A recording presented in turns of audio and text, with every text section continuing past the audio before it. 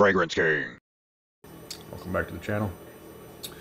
Today we have Creed and Aventus and Creed Aventus cologne. Got a couple decants from DecanX. Been wearing it for a couple days and figured I'd give a review. Quick one here. Creed Aventus, businessy, all business. Man, smell.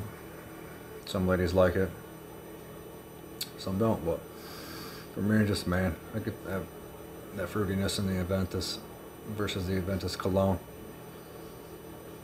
It's good too, but it's more birch, less fruit, and it comes to a skin scent quicker. Aventus pounds, still, I don't know. Everybody's talking about batch reformulation, but it still works. It's still in my clothes the next day. I can still smell it throughout the day, so it's still powerful.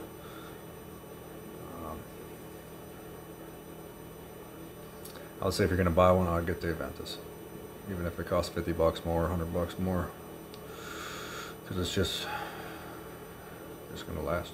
I don't know. Creed Aventus cologne's good too. But what's the point? What's the point of it, really? So that's it. Fragrance King.